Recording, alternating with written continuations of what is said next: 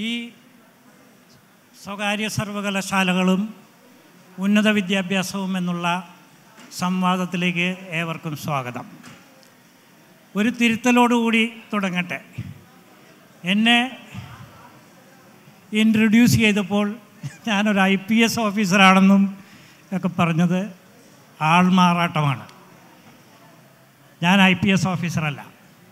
ഞാനൊരു പഴയ അധ്യാപകനാണ്. ഇന്ത്യൻ ഇൻസ്റ്റിറ്റ്യൂട്ട് ഓഫ് മാനേജ്മെൻറ്റിൽ വളരെ കാലം പ്രൊഫസറായിരുന്നു.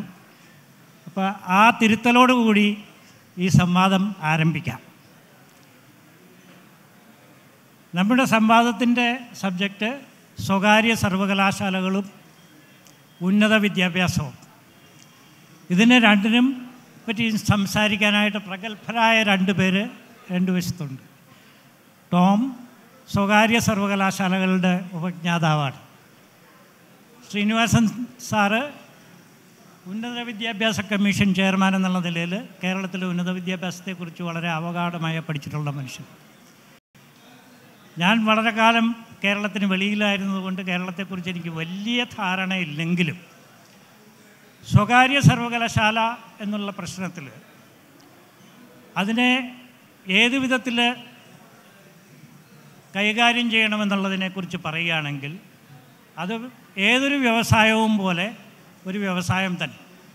അതായത് നിക്ഷേപകൻ, ആ നിക്ഷേപകൻ്റെ ഗവേണൻസും മാനേജ്മെൻറ്റും ഉൽപ്പന്നവും ആ ഉൽപ്പന്നത്തിൻ്റെ ക്വാളിറ്റിയും ഇതടങ്ങുന്ന ഒരു പ്രക്രിയ, ഒരു ഉൽപ്പാദന പ്രക്രിയ.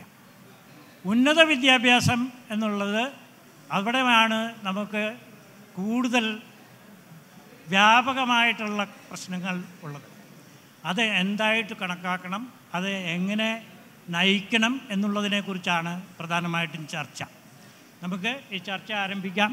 ആദ്യം ഹിസ് എക്സലൻസി ശ്രീനിവാസൻ സാർ സംസാരിക്കുന്നതായിരിക്കും. നമസ്കാരം പ്രൊഫസർ. എനിക്ക് തന്നെ അതിശയമായിരുന്നു താങ്കൾ IPSലായിരുന്നു എന്ന് കേട്ടത്.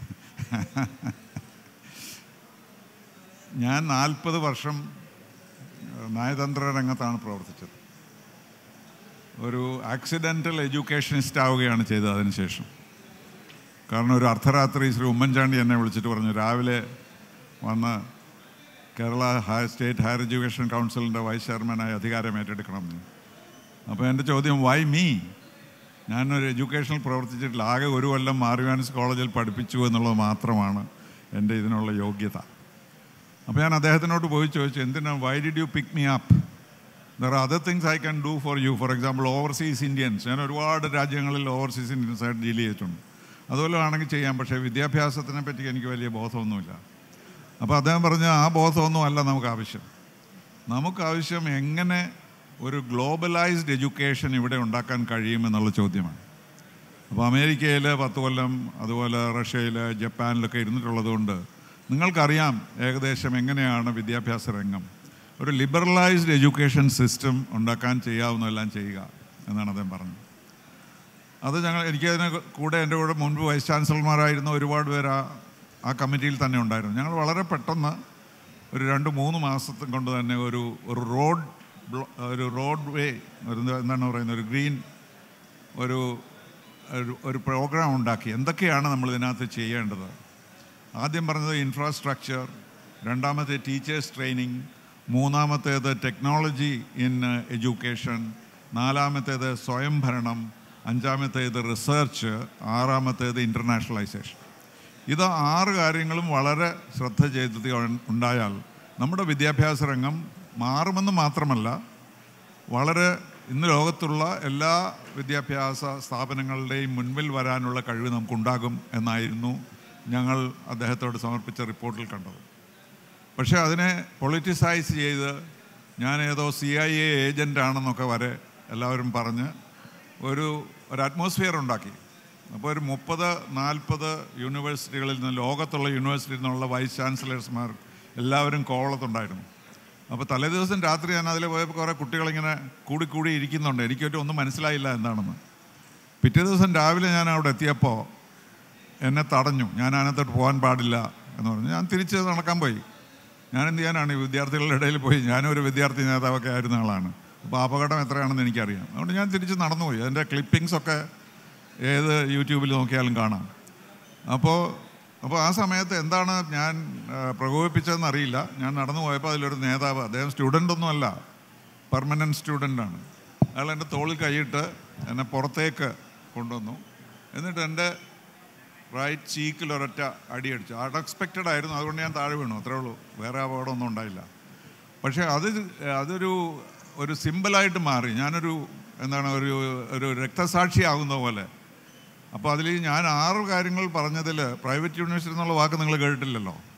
പ്രൈവറ്റ് യൂണിവേഴ്സിറ്റി ഉണ്ടാക്കുക എന്നുള്ളതായിരുന്നില്ല ഞങ്ങളുടെ ലക്ഷ്യം.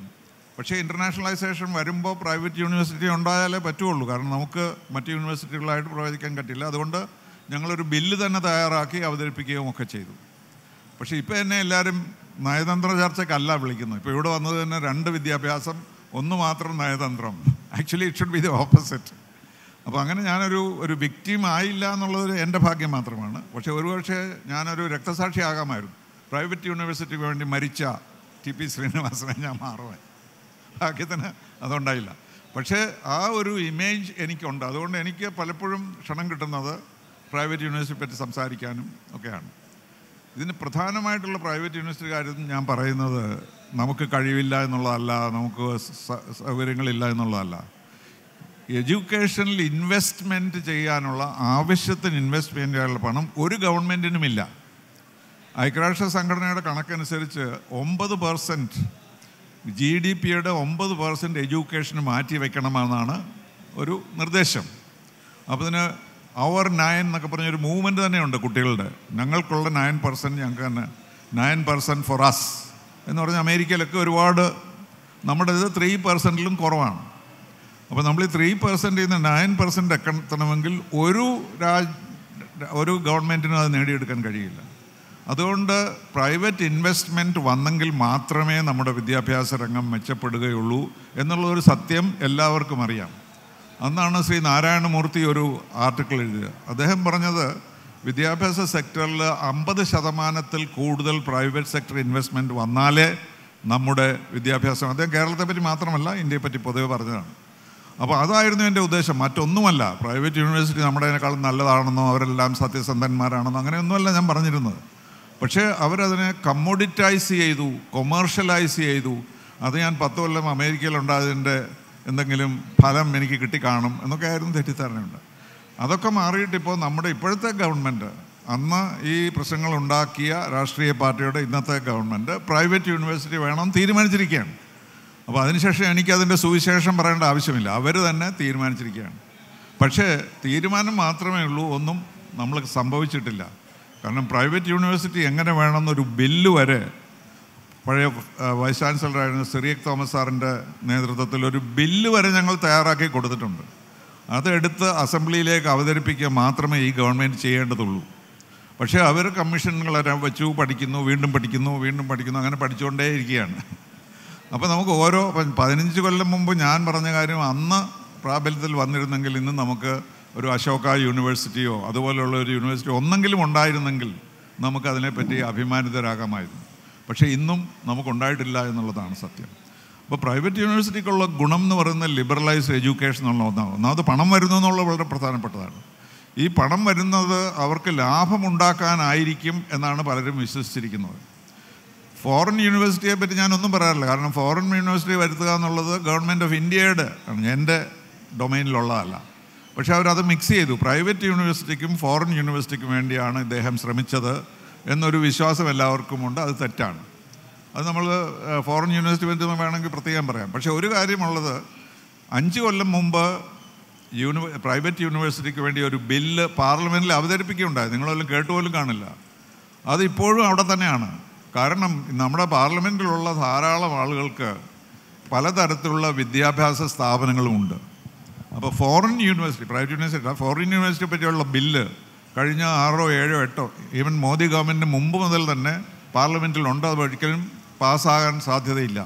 കാരണം ഫോറിൻ യൂണിവേഴ്സിറ്റീസിൽ വന്നാൽ ഇവിടെ പണം ഇൻവെസ്റ്റ് ചെയ്ത പ്രൈവറ്റ് യൂണിവേഴ്സിറ്റി നഷ്ടപ്പെടുമെന്നുള്ളതാണ്.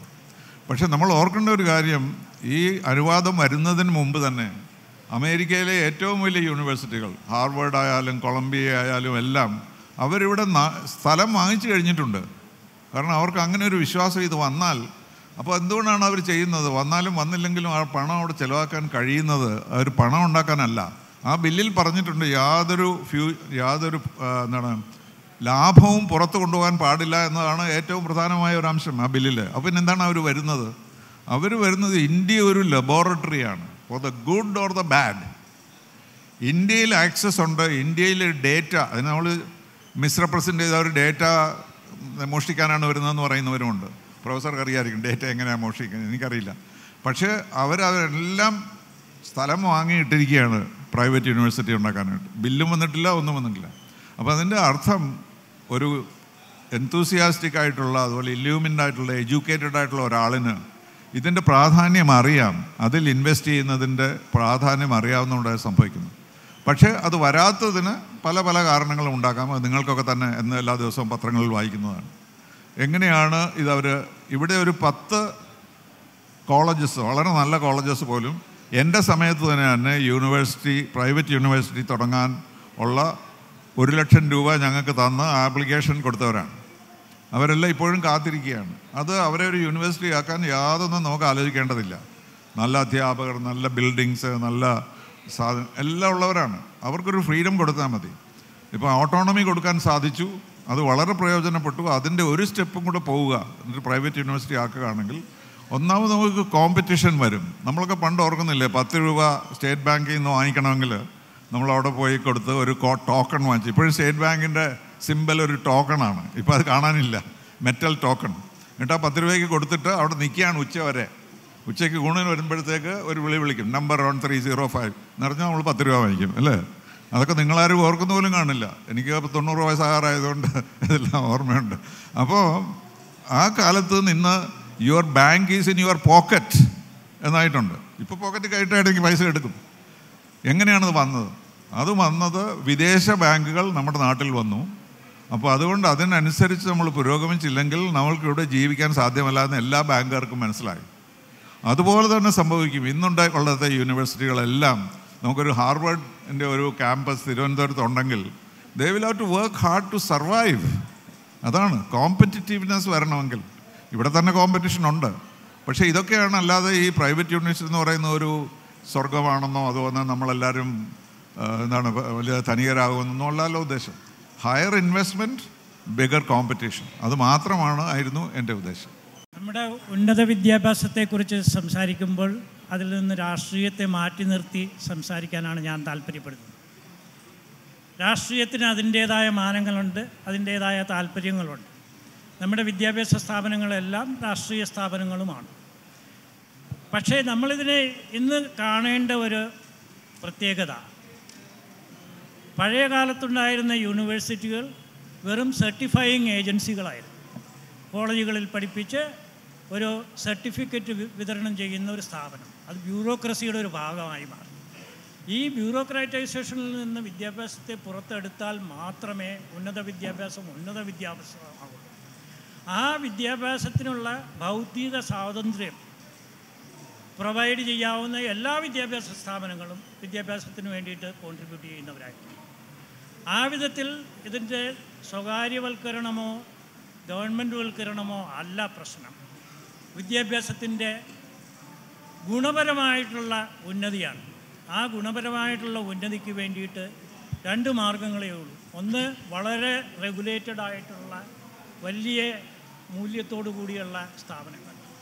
രണ്ടാമത്, ഏറ്റവും തുറന്നതായിട്ടുള്ള എല്ലാവർക്കും എൻ്റർ ചെയ്യുകയും എല്ലാവർക്കും ഇറങ്ങിപ്പോവുകയും ചെയ്യാൻ പാടുന്നുള്ള കോമ്പറ്റീഷൻ. ഈ 2 മോഡലിൽ ഏത് വേണമെന്ന് ചൂസ് ചെയ്യണത് പൊളിറ്റിക്കൽ തീരുമാനമാണ്. പക്ഷേ നമുക്ക് ഈ സ്വകാര്യ വിദ്യാഭ്യാസത്തിൽ വളരെ ദീർഘമായിട്ട് ഇടപഴകിയിട്ടുള്ള ടോമിൽ നിന്ന് കേൾക്കാം. എനിക്ക് ഈ 2 സ്പീക്കറിനെയും സംബന്ധിച്ചിടത്തോളം 15 വർഷത്തെ എക്സ്പീരിയൻസ് എഡ്യൂക്കേഷനുള്ളൂ. പക്ഷെ എൻ്റെ കുറച്ച് ചിന്തകൾ, ഞാൻ ടോപ്പിക്കിലേക്ക് ആദ്യം വരാം. സ്വകാര്യ സർവകലാശാലകളും ഉന്നത വിദ്യാഭ്യാസവും. നമുക്കിവിടെ സ്വകാര്യ സർവകലാശാലകൾ വേണമോ എന്നാണ് ഫസ്റ്റ് അതിൻ്റെ ഒരു ക്വസ്റ്റ്യൻ മാർക്ക് തന്നെ. ഇന്ത്യയിലെ ഗ്രോസ് എൻറോൾമെൻറ്റ് റേഷ്യോ എന്ന് പറഞ്ഞാൽ, അത് ഇന്ത്യയിൽ +2 കഴിഞ്ഞിട്ട് യൂണിവേഴ്സിറ്റിയിൽ പോകുന്നത് 100 പിള്ളേർ പാസ്സാകുമ്പോൾ 28 പേരാണ് ശരിക്കും യൂണിവേഴ്സിറ്റിയിൽ ഒരു ഡിഗ്രി പഠിക്കാൻ വേണ്ടി പോകുന്നുള്ളൂ. അതാണ് ഇന്ത്യൻ ഗവൺമെൻറ് പുറത്തുവിട്ടിരിക്കുന്ന സ്റ്റാറ്റിസ്റ്റിക്സ്. കേരളത്തിൽ അത് കുറച്ചും കൂടെ കൂടുതലാണ്. കേരളത്തിൽ 100 പേര് പാസ്സാകുമ്പോൾ 43 പേര് 43.4% ആണ് ഗ്രോസ് എൻറോൾമെൻറ്റ് റേഷ്യോ. ബാക്കി 54 പേരും കേരളത്തിൽ ഓരോ 100 കുട്ടികൾ +2 പാസ്സാകുമ്പോഴും കോളേജിലോ അല്ലെങ്കിൽ യൂണിവേഴ്സിറ്റികളിലോ പോകുന്നില്ല. അപ്പോൾ ഈ മാർക്കറ്റ് ഇവിടെ ടാപ്പ് ചെയ്യാനുള്ളൊരു മാർക്കറ്റ് അവർക്ക് എന്തുകൊണ്ട് പോകാൻ പറ്റുന്നില്ല, അല്ലെങ്കിൽ എന്തുകൊണ്ട് അതിൻ്റെ ഒരു ഇൻസ്റ്റിറ്റ്യൂഷൻ ഇല്ലാത്തതാണോ കാര്യം, അതോ അവർക്ക് വേണ്ട രീതിയിലുള്ള കോഴ്സുകൾ ഇല്ലാത്തതാണോ കാര്യം? ഇത് ഹാർഡ് വേർഡ് വേൾഡിൽ ഒന്നേ ഉള്ളൂ. You don't need many hard words in the world. ഒരു ഹാർഡ് വേർഡ് മതി. നമുക്ക് എല്ലാ തരത്തിലുള്ള സ്റ്റുഡൻറ്റ് ഗ്രൂപ്പിനെയും അഡ്രസ്സ് ചെയ്യാൻ പറ്റിയ ഇൻസ്റ്റിറ്റ്യൂഷൻസാണ് വേണ്ടത്. ഗവൺമെൻറ് ഇൻസ്റ്റിറ്റ്യൂഷൻ, ഇപ്പോൾ സാറ് കറക്റ്റ് പറഞ്ഞതുപോലെ ഇതൊരു ബിസിനസ്സായിട്ട് കൺസിഡർ ചെയ്യണമെന്ന്. എനിക്ക് എൻ്റെ 2 ബാക്ക്ഗ്രൗണ്ട് ഉണ്ട്. ഒന്നൊരു private education ബാക്ക്ഗ്രൗണ്ടാണ്. I run A business based out of London. V operate in 120 countries in higher education. രണ്ടാമത് ജെയിൻ യൂണിവേഴ്സിറ്റി നിങ്ങൾ കേട്ടിട്ടുണ്ടാവും. കേരളത്തിൽ ആദ്യമായിട്ട് അമൃത നേരത്തെ ഉണ്ട്. അമൃത ഒരു പ്രത്യേക സെറ്റപ്പിലും ഒരു പ്രത്യേക സ്റ്റൈലിലുമുള്ള യൂണിവേഴ്സിറ്റിയാണ്. അത് കഴിഞ്ഞ് കേരളത്തിൽ ആദ്യമായിട്ട് ഒരു സ്വകാര്യ ഡീംഡ് യൂണിവേഴ്സിറ്റി ക്യാമ്പസ് തുടങ്ങിയത് ജെയിനാണ്. കൊച്ചിയിൽ തുടങ്ങി. പിന്നെ നമ്മുടെ റെഗുലേഷൻസ് വളരെ കോംപ്ലിക്കേറ്റഡ് ആയതുകൊണ്ട് ഞങ്ങൾ ഫൈറ്റ് ചെയ്ത് അവസാനം 5 വർഷം കഴിഞ്ഞപ്പോഴാണ് ഗവൺമെൻറ് ഓഫ് ഇന്ത്യ കഴിഞ്ഞ ഡിസംബറിൽ ഞങ്ങൾക്കൊരു ഓർഡർ തന്നു. ആ ഓർഡർ വളരെ രസകരമായ ഓർഡറാണ്. 2019 മുതൽ നിങ്ങൾക്ക് അനുവാദം തന്നിരിക്കുന്നു. അതായത് 5 വർഷം മുമ്പേ ഞങ്ങൾക്ക് അനുവാദം തന്ന ഒരു ഓർഡർ. അപ്പോൾ ഇതാണ് നമ്മുടെ റെഗുലേഷൻ്റെ ഒരു കുഴപ്പം. ഈ റെഗുലേഷൻ ഒരു പ്രോപ്പറായിട്ട് ഒരു ബിസിനസ് ചെയ്യാൻ, അല്ലെങ്കിൽ education, I M using the word business. So UK ഞാൻ പറയുന്നത് എഡ്യൂക്കേഷൻ ട്രേഡ് ഐറ്റം അല്ലെങ്കിൽ ബിസിനസ് ഐറ്റമായിട്ടാണ് ഗവൺമെൻറ് കൺസിഡർ ചെയ്യുന്നത്. UK എഡ്യൂക്കേഷൻ എക്സ്പോർട്ട്, UK ഒരു ചെറിയ രാജ്യമാണ്. കേരളത്തിലെ പോലെ കൺസിഡർ ചെയ്യുവാണെങ്കിൽ 60 മില്യൺ പോപ്പുലേഷൻ. കേരളത്തിൽ 35 മില്യൺ പോപ്പുലേഷൻ ഉണ്ട്. അപ്പോൾ 60 മില്യൺ പോപ്പുലേഷനിൽ 134 യൂണിവേഴ്സിറ്റീസ്, അവരുടെ മേജോറിറ്റി ഒരു ഇൻകം സോഴ്സാണ് വിദ്യാഭ്യാസം എന്ന് പറയുന്നത്. അതുകൊണ്ടാണ് ബിസിനസ് എന്ന് എഡ്യൂക്കേഷനെ പറയുമ്പോൾ ഉപയോഗിക്കുന്നത്. അപ്പോൾ ഈ സ്വകാര്യ സർവകലാശാലകൾ ഉറപ്പായിട്ട് ഇന്ത്യയിലെ മറ്റ് സ്റ്റേറ്റുകളിലെല്ലാം വന്നു കഴിഞ്ഞിട്ടുണ്ട്. കേരളത്തിൽ സാറൊരു ഇനിഷ്യേറ്റീവ്, ശ്രീനിവാസ സാറ് പറഞ്ഞു, സാർ ഇനിഷ്യേറ്റീവ് എടുത്തു. നമ്മളിത് വൺ ഡേ ചെയ്യേണ്ട ഒരു കാര്യമാണ്. കാരണം ഇവിടുത്തെ സ്റ്റേറ്റ് യൂണിവേഴ്സിറ്റികൾക്കോ അല്ലെങ്കിൽ അവിടുത്തെ എയ്ഡഡ് കോളേജുകൾക്കോ നമുക്കറിയാം ഓപ്പറേറ്റ് ചെയ്യുന്ന രീതി, സ്റ്റൈല്. ഇത് പുതിയ വിദ്യാഭ്യാസ രീതി എന്ന് പറഞ്ഞ കൊളാബറേറ്റീവ് വർക്കിംഗ് അല്ലെങ്കിൽ പാർട്ണർഷിപ്പ് വർക്കിംഗ് എന്ന് പറയും. തനതായിട്ട് ഒരു രീതിയിലും ഒരു കോഴ്സും ഒരു നല്ലൊരു ഓഫറിങ്ങോ അല്ലെങ്കിൽ ഇൻഡസ്ട്രിക്ക് വേണ്ടതോ ക്രിയേറ്റ് ചെയ്യാൻ ഒരു യൂണിവേഴ്സിറ്റികൾക്കും പറ്റുന്നില്ല. പലരും കൊളാബറേറ്റീവ് രീതിയിലും ഇൻഡസ്ട്രീസുമായിട്ട് വർക്ക് ചെയ്ത് അല്ലെങ്കിൽ റണ്ണിങ് ബിസിനസ്സുമായിട്ട് വർക്ക് ചെയ്താണ് പുതിയ കോഴ്സുകളും പുതിയ ഓഫറിങ്സും ഇൻട്രൊഡ്യൂസ് ചെയ്യുന്നത്. അപ്പോൾ ഈ കൊളാബറേറ്റീവ് വർക്കിങ്ങിൽ പ്രൈവറ്റ് യൂണിവേഴ്സിറ്റികൾക്ക് കൂടുതലും ഒരു നല്ലൊരു സ്പേസ് ഉണ്ട്. കേരളത്തെ പോലെ ഒന്നാമത് മാർക്കറ്റുണ്ട്. ഒരു 43%, 54% ആൾക്കാർ പോകുന്നില്ല. ആ ഒരു മാർക്കറ്റുണ്ട്. ഈ 43% എഡ്യൂക്കേഷന് പോകുന്നത് തന്നെ എത്ര പേര് കേരളത്തിൽ പഠിക്കുന്നു എന്നത് വേറൊരു ചോദ്യമാണ്. ഈ വർഷം എടുത്ത സ്റ്റാറ്റിസ്റ്റിക്സിൽ കേരളത്തിലെ 3-4 യൂണിവേഴ്സിറ്റികളിലും ആയിരക്കണക്കിന് സീറ്റുകൾ വേക്കൻ്റാണ്. എന്തുകൊണ്ടാണ്? ഈ പിള്ളേർ 43% പോകുന്ന പിള്ളേർ പോലും കേരളത്തിലെ യൂണിവേഴ്സിറ്റികളെ കോളേജുകളെ ചൂസ് ചെയ്യാനുള്ള കാരണം വളരെ സിമ്പിളായിട്ട് ആൻസർ എന്ന് പറയുന്ന നാളേക്ക് വേണ്ട ഫ്യൂച്ചറിസ്റ്റിക് ആയിട്ടുള്ള ഓഫറിങ്സ് യൂണിവേഴ്സിറ്റികളിൽ വളരെ കുറവാണെന്നുള്ളതാണ്. ഈ പ്രൈവറ്റ് യൂണിവേഴ്സിറ്റികളും അതുപോലെയുള്ള ഇൻസ്റ്റിറ്റ്യൂഷൻസ് വരുമ്പോൾ automatically that brings competition. And അത് ഞാൻ ആ പോയിന്റ് ഒന്നുകൂടെ അണ്ടർലൈൻ ചെയ്യുക.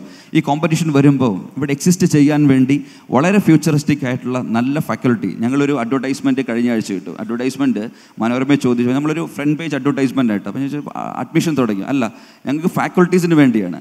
അപ്പോൾ മനോരമ ഫാക്കൽറ്റീസിന് വേണ്ടി ആരും ഫ്രണ്ട് പേജ് അഡ്വർടൈസ്മെൻറ്റ് ഇടാറില്ല. പക്ഷേ ഞങ്ങൾ ഫ്രണ്ട് പേജ് അത് നമുക്ക് വേണ്ടത് റിസോഴ്സിനെ അല്ലെങ്കിൽ പഠിപ്പിക്കാൻ പറ്റിയ ടീച്ചേഴ്സ് അല്ലെങ്കിൽ പ്രൊഫസേഴ്സ് അല്ലെങ്കിൽ നമുക്ക് എഡ്യൂക്കേറ്റേഴ്സിൻ്റെ സ്കേഴ്സിറ്റിയാണ് ഇവിടെ കേരളത്തിലെ ഏറ്റവും വലിയ പ്രശ്നം. അവരെ അട്രാക്റ്റ് ചെയ്ത് ഫ്യൂച്ചറിസ്റ്റിക് ആയിട്ടുള്ള കോഴ്സുകൾ ഓഫർ ചെയ്ത് അല്ല കേരളത്തിൽ നിന്ന് പോകുന്ന ഈ പറയുന്ന ഈ ഒഴുക്ക് മറ്റ് സംസ്ഥാനങ്ങളിലേക്കും മറ്റ് രാജ്യങ്ങളിലേക്കും പോകുന്ന ഒഴുക്ക് ഒരു പക്ഷേ നമുക്കൊരു പരിധിവരെ കൺട്രോൾ ചെയ്യാൻ പറ്റും.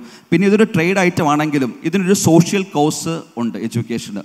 ഇവിടുത്തെ ഇൻഡസ്ട്രി വളരണമെങ്കിൽ അല്ലെങ്കിൽ ഇവിടുത്തെ സാമ്പത്തിക വ്യവസ്ഥ വളരണമെങ്കിൽ നമുക്ക് എഡ്യൂക്കേറ്റഡ് ആയിട്ടുള്ള ഗ്രാജുവേറ്റ്സ് പുറത്തിറങ്ങണം. എന്നാൽ മാത്രമേ ഇവിടുത്തെ ഇൻഡസ്ട്രി വളരുള്ളൂ, ഇവിടുത്തെ GDP ഗ്രോത്ത് ഉണ്ടാവുള്ളൂ, ഇവിടുത്തെ രാജ്യത്തിൻ്റെ പുരോഗതി ഉണ്ടാവുള്ളൂ. ഇതൊരു സോഷ്യൽ എലമെൻറ്റും കൂടെ ഇതിനകത്ത് ഉണ്ടെന്ന കാര്യം ഞാൻ ഒന്നുകൂടെ അണ്ടർലൈൻ ചെയ്യുകയാണ്. പക്ഷേ ഓട്ടോമാറ്റിക്കലി കോമ്പറ്റീഷൻ വരുമ്പോൾ ആർക്കും കൊള്ളലാഭം ഉണ്ടാക്കാനോ അല്ലെങ്കിൽ പറയുന്ന പ്രൈവറ്റ് യൂണിവേഴ്സിറ്റികളെ ഒരു ചൂഷണം ചെയ്യുന്നവരായിട്ട് കാണേണ്ട യാതൊരു ആവശ്യവുമില്ല. എത്രയോ സ്റ്റേറ്റുകളിൽ ബാംഗ്ലൂർ തന്നെ എടുത്തു കഴിഞ്ഞാൽ ബാംഗ്ലൂർ തന്നെ 20 പ്രൈവറ്റ് യൂണിവേഴ്സിറ്റി ബാംഗ്ലൂർ എന്ന സിറ്റിക്കകത്ത് തന്നെയുണ്ട്. സിമിലർലി ചെന്നൈ, ഡൽഹി, ഈ പറയുന്ന സിറ്റികളിലെല്ലാം ഇത്രയും വളരെ മനോഹരമായിട്ടൊരു എക്കോസിസ്റ്റം നിലവിലുണ്ട്. ആ എക്കോസിസ്റ്റം കേരളത്തിലും ക്രിയേറ്റ് ചെയ്യാൻ പറ്റും. നമുക്ക് ഒത്തിരി അഡ്വാൻറ്റേജസ് ഉണ്ട്. ഒന്നാമത് ഗ്രോസ് എൻറോൾമെൻറ്റ് റേഷ്യോ ഇന്ത്യയിലെ 4th ആണ് കേരള ആസ് എ സ്റ്റേറ്റ്. അത് നമുക്ക് യൂട്ടിലൈസ് ചെയ്യാം. അതുപോലെ തന്നെ നമ്മുടെ കൾച്ചർ, നമ്മുടെ സോഷ്യൽ സെക്യൂരിറ്റി, മറ്റു പല സ്റ്റേറ്റുകളെ സംബന്ധിച്ചിടത്തോളം ഏറ്റവും നല്ല കൾച്ചർ, സോഷ്യൽ സെക്യൂരിറ്റി, ഇതൊക്കെ നമുക്ക് യൂട്ടിലൈസ് ചെയ്യാൻ പറ്റുന്നൊരു കാര്യമാണ്. പിന്നെ സാറേ, ഫോറിൻ യൂണിവേഴ്സിറ്റി ബില്ല്, സാറ് പറഞ്ഞ ഫോറിൻ യൂണിവേഴ്സിറ്റി ബില്ല് ഒരു മാസം മുമ്പ് സെൻട്രൽ ഗവൺമെൻറ് ഇപ്പോൾ പാസ്സാക്കി. ഫോറിൻ യൂണിവേഴ്സിറ്റികൾ കേരള വേൾഡിലെ 500 ടോപ്പ് 500 റാങ്കിങ്ങിലുള്ള യൂണിവേഴ്സിറ്റികൾക്ക് ഇവിടെ ക്യാമ്പസ് തുടങ്ങാം. ഈ ബില്ല് പലതവണ ഡിസ്കഷൻ വന്നപ്പെടും. അതിനകത്ത് ഏറ്റവും വലിയ ചലഞ്ച് എന്ന് പറഞ്ഞാൽ ഇവിടെ ഉണ്ടാക്കുന്ന പ്രോഫിറ്റ് കൊണ്ടുപോകാൻ പറ്റില്ല, അല്ലെങ്കിൽ അതൊരു ഫോറിൻ ഡയറക്റ്റ് ഇൻവെസ്റ്റ്മെൻറ്റ് അലൗഡ് അല്ല എന്നൊക്കെ പറയുന്ന കുറേ കാര്യങ്ങൾ വന്നു. പക്ഷേ ടാറ്റയ്ക്ക് സ്റ്റാർബക്സ് ചെയ്യാം, ഷെല്ലിന് ഇവിടെ പെട്രോൾ പമ്പ് ഓപ്പറേറ്റ് ചെയ്യാം. എന്തുകൊണ്ട് എഡ്യൂക്കേഷനിൽ ഫോറിൻ ഡയറക്റ്റ് ഇൻവെസ്റ്റ്മെൻറ്റ് വന്നുകൂടാ? എന്തുകൊണ്ട് ഫോറിൻ ഡയറക്റ്റ് ഇൻവെസ്റ്റ്മെൻറ്റ് വന്നുകൂടാ? അത് മാറ്റം വന്നു. ഇപ്പോൾ തന്നെ ഫോറിൻ യൂണിവേഴ്സിറ്റി ബില്ലിൻ്റെ ഒരു ഏറ്റവും ബ്യൂട്ടിഫുൾ ആയിട്ടുള്ള കാര്യം എന്ന് പറഞ്ഞാൽ അത് കുറച്ചും കൂടെ കൊമേഴ്ഷ്യലൈസ് ചെയ്തു. ഒരു യൂണിവേഴ്സിറ്റിയും, വേൾഡിലെ നിങ്ങൾ ഇത്ര യൂണിവേഴ്സിറ്റികളുണ്ട്, ഒരു 10-ലധികം യൂണിവേഴ്സിറ്റികൾ എടുത്താൽ പോലും ആരും തന്നെ സ്വന്തം പൈസ മുടക്കി ഇവിടെ ഇൻവെസ്റ്റ് ചെയ്യാൻ എത്ര പേര് മുമ്പോട്ട് വരുമെന്നുള്ളത്, അത് എക്സിക്യൂട്ട് ചെയ്യുമെന്നുള്ളത് ഒരു ക്വസ്റ്റ്യൻ മാർക്ക് തന്നെയാണ്. അതിന് വേണ്ടത് ഇവിടെ ഒരു റൈറ്റ് കൊളാബറേഷനാണ്. സ്റ്റാർബക്സ് ഇവിടെ ഓപ്പറേറ്റ് ചെയ്യുന്നത് ടാറ്റ ഇൻവെസ്റ്റ് ചെയ്തു, ടാറ്റ ജോയിൻറ്റ് പാർട്ണർ, JV പാർട്ണറായിട്ട് വന്നു. അതുപോലെ പല ബിസിനസ്സുകളും ഇവിടെ ഓപ്പറേറ്റ് ചെയ്ത് ലോക്കൽ ഒരു പാർട്ണറെ കിട്ടുമ്പോൾ ആദ്യമായിട്ട് ഇന്ത്യൻ എഡ്യൂക്കേഷൻ ഡിപ്പാർട്ട്മെൻറ്റ് ഈ ഫോറിൻ യൂണിവേഴ്സിറ്റി ബില്ലിനകത്ത് വെച്ചു ഇന്ത്യൻ കമ്പനീസുമായിട്ട് ജോയിൻറ്റ് വെഞ്ചറിൽ ക്യാമ്പസുകൾ ഓപ്പറേറ്റ് ചെയ്യുക എന്നുള്ളത് വളരെ വളരെ പുരോഗമനാത്മകമായ ഒരു ബില്ലാണത്. കാരണം ഹാർഡ്വാർഡിനോട് ക്യാമ്പസ് ഓപ്പറേറ്റ് ചെയ്യാൻ പറഞ്ഞാലോ, ഓക്സ്ഫോർഡിനോട് കേംബ്രിഡ്ജിനോട് ക്യാമ്പസ് തുടങ്ങാൻ പറഞ്ഞാലോ അവരൊരു 10 വർഷം എടുക്കും ഒരു ടീമിനെ സെറ്റ് ചെയ്യണം. നമ്മുടെ സ്പീഡും അവരുടെ സ്പീഡും വ്യത്യാസമുണ്ട്. ഇന്ത്യക്കാരുടെ കാര്യം എന്ന് ചിന്തിച്ച് കഴിഞ്ഞാൽ അഹമ്മദൊക്കെ പറഞ്ഞ പോലെ 100 ഷോറൂം ചെയ്യണമെന്ന് പറഞ്ഞാൽ 100 ഷോറൂം അഹമ്മദൊക്കെ മനസ്സിൽ കണ്ടു കാണും 100 ഷോറൂം എവിടെയൊക്കെയാണെന്നുള്ളത്. പക്ഷേ ഓക്സ്ഫോർഡും കേംബ്രിഡ്ജ് ചെയ്യുന്നത് ഒരു 10 വർഷം എടുക്കും ഒരു പ്രൊജക്റ്റ് പ്ലാൻ എടുത്ത് അത് ഇൻറ്റേർണലി ഡിസ്കസ് ചെയ്ത് സൈൻ ഓഫ് ചെയ്ത് അത് എക്സിക്യൂട്ട് ചെയ്യാവുന്നത്. അങ്ങനെ ഒരു പ്രൈവറ്റ് പാർട്ണർ വന്നു കഴിയുമ്പോൾ അത് കുറച്ചും കൂടെ സ്പീഡിൽ ഓപ്പറേറ്റ് ചെയ്യാനുള്ള ഒരു എക്കോസിസ്റ്റം ഇന്ത്യയിൽ വരും. പക്ഷേ വളരെ നല്ലൊരു ബില്ല്. അതുകൊണ്ട് ഇപ്പോൾ സ്വകാര്യ സർവകലാശാലയിൽ കേരളത്തിൽ മാത്രം ഒരു സിറ്റുവേഷൻ അല്ല, ഇന്ത്യയിലെ മൊത്തം എക്കോസിസ്റ്റത്തിൽ വളരെ ആവശ്യമാണ്, കേരളത്തിൽ പ്രത്യേകിച്ചും. പിന്നെ ഇത് സോഷ്യൽ സെക്യൂരിറ്റി. ഇപ്പം ഈ ബില്ലിൻ്റെ ഡ്രാഫ്റ്റ് ഇപ്പം നമ്മൾ കാണാനിരിക്കുന്നേ ഉള്ളൂ എങ്ങനെയാണ് ഡ്രാഫ്റ്റ് വരാൻ പോകുന്നതെന്ന്. അത് ഉറപ്പായിട്ടും ഒരു വലിയ മാറ്റമായിരിക്കുമെന്ന് പ്രതീക്ഷിക്കുന്നു. നമ്മുടെ സമയം അവസാനിക്കുകയാണ്. 1 മിനിറ്റേ ഉള്ളൂ. അതുകൊണ്ട് ഓഡിയൻസിൽ നിന്നുള്ള ചോദ്യങ്ങൾ സ്വീകരിക്കാം. Good afternoon sir. എൻ്റെ ചോദ്യം സാറിനോട്, TP ശ്രീനിവാസൻ സാറിനോടാണ്. ഇത് ആക്ച്വലി ഇന്നലെ വിദേശ വിദ്യാഭ്യാസത്തിൽ ചോദിക്കേണ്ടതായിരുന്നു, സമയമില്ലാത്തതുകൊണ്ട് ഞാൻ ചോദിക്കാൻ പറ്റിയില്ല. നമ്മുടെ കുട്ടികൾ വിദേശത്ത് പോയി പഠിക്കണം എന്ന് പറയുന്നുണ്ട്. അപ്പോൾ അവിടുത്തെ വിദ്യാഭ്യാസ ക്വാളിറ്റിയും ഇന്ത്യയിലെ ക്വാളിറ്റി ആയിട്ടുണ്ടെങ്കിൽ എന്താണ് നിങ്ങളുടെ അഡ്വൈസ്?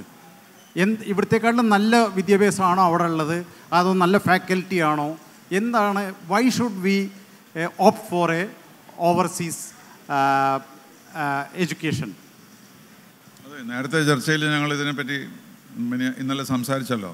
വളരെ വിശദമായിട്ട് വിദേശ പഠനത്തിൻ്റെ ആവശ്യങ്ങളും സൗകര്യങ്ങളും അസൗകര്യങ്ങളും എല്ലാം പറഞ്ഞിരുന്നു. പക്ഷേ ഒരു വിദേശ യൂണിവേഴ്സിറ്റി ഇവിടെ വരിക എന്ന് പറയുന്നത് ഇതിൻ്റെ ഒരു സൊല്യൂഷനാകും.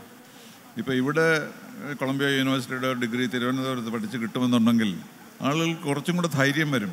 പുറത്ത് പോകേണ്ട ആവശ്യമില്ല. കുട്ടികൾ 10ാം ക്ലാസ് കഴിഞ്ഞൊന്നും പോകില്ല. At least they will wait and see whether I can get A degree of Colombia university from Trivandrum. അപ്പോൾ അതിനുള്ള ഒരു റിറ്റൻഷൻ വരും. അങ്ങനെ ഓൺ ദ ഹോൾ അതിനൊരു അക്സെപ്റ്റൻസ് വരും. പക്ഷേ വലിയ പ്രോബ്ലം ഡൽഹിയിലുള്ള നല്ല യൂണിവേഴ്സിറ്റികളെല്ലാം വന്നിട്ടുണ്ട്. പക്ഷേ അതിൻ്റെ എല്ലാം ഫീസ് വളരെ കൂടുതലാണ്. അതൊരു പ്രശ്നമായിട്ട് മാറും. അതുകൊണ്ട് അവിടെ കിട്ടുന്ന കുട്ടികൾക്ക് സ്കോളർഷിപ്പ് കൊടുത്താൽ മാത്രമേ നമ്മുടെ സമൂഹത്തിന് അതിന് ഇത് വരികയുള്ളൂ. ഇപ്പം അശോക യൂണിവേഴ്സിറ്റിയിൽ 4 ലക്ഷം 5 ലക്ഷം രൂപയൊക്കെയാണ് ഫീസ് മാത്രം. അപ്പോൾ അങ്ങനെയുള്ള സിറ്റുവേഷൻ, അങ്ങനെ ഒരു ഡിസ്ക്രിമിനേഷൻ ഉണ്ടാവും എന്നുള്ളത് തീർച്ചയാണ്. അതായിരുന്നു ഒരു philosophical objection to private universities. പക്ഷേ അതിനെ നികത്തി എടുക്കാവുന്നതേ ഉള്ളൂ. നമ്മൾ ഈ ഹൗസ് ലോണൊക്കെ എടുത്താൽ പുറത്ത് പോകുന്നതിനേക്കാളും ലോൺ എടുത്ത് ഇവിടെ തന്നെ കൊടുക്കുക എന്നാലും നടക്കുന്ന കാര്യമല്ലേ. അപ്പോൾ അതുകൊണ്ട് ഈ പുറത്തു പോകുന്ന പ്രശ്നത്തിൻ്റെ ഒരു പരിഹാരം കൂടിയായിരിക്കും നല്ല ഫോറിൻ യൂണിവേഴ്സിറ്റീസ് ഇവിടെ വരുന്നത്, അല്ലെങ്കിൽ നല്ല പ്രൈവറ്റ് യൂണിവേഴ്സിറ്റി നമ്മൾ ക്രിയേറ്റ് ചെയ്യുന്നത് എന്നാണ് എനിക്ക് തോന്നുന്നത്. ഇപ്പോൾ പ്രിവിലേജ്ഡ് ആയിട്ടുള്ളവരാണ് പോകുന്നത്. പ്രിവിലേജ്ഡ് ആയിട്ട് അല്ലാത്തവർക്കും പോകത്തക്കവണ്ണമുള്ള നമ്മുടെ റിസർവേഷനും ഷെഡ്യൂൾ കാസ്റ്റ് റിസർവേഷനും എല്ലാം ചേർത്തുകൊണ്ടാണ് ഞങ്ങൾ ആ ബില്ല് തയ്യാറാക്കിയത്. അത് വായിക്കുന്നവർ ഒരിക്കലും പറയില്ല ഇതൊരു ഡിസ്ക്രിമിനേറ്ററി ആണെന്ന് പറയില്ല. അപ്പോൾ അങ്ങനെയുള്ള മാർഗങ്ങളുണ്ട്. പക്ഷേ അതിനൊരു മൈൻഡ് സെറ്റ് വേണം. അതാണ് നമുക്കില്ലാത്തത്. നമ്മളുടെ സമയം അവസാനിച്ചു. ഇനി ദീർഘിപ്പിക്കാൻ സാധിക്കാത്തത് കൊണ്ട് ശ്രീനിവാസൻ സാറിനും ടോമിനും നന്ദി പറയുന്നതോടൊപ്പം ഈ പ്രശ്നത്തെക്കുറിച്ച് വൈകാരികമായിട്ടല്ലാതെ കണ്ട് നമ്മുടെ സമൂഹത്തിലുള്ള എല്ലാ സാമ്പത്തിക വ്യാപാരങ്ങളും സ്വകാര്യതയും ഗവൺമെൻറ്റും ഒരേ സമയത്ത് ഇടപെടുന്നത് പോലെ വിദ്യാഭ്യാസത്തിലുമാകുന്നതിൽ വലിയ പ്രശ്നങ്ങളില്ല എന്ന് വിശ്വസിച്ചുകൊണ്ട് നിർത്താം. Thank you. ഈ ചർച്ചയിൽ പങ്കെടുത്ത TP Sreenivasan sir, Tom Joseph sir, DC school of management and ടെക്നോളജിയുടെ ഡീനായ N രാമചന്ദ്രൻ സർ എന്നിവർക്ക് നന്ദി രേഖപ്പെടുത്തുന്നു.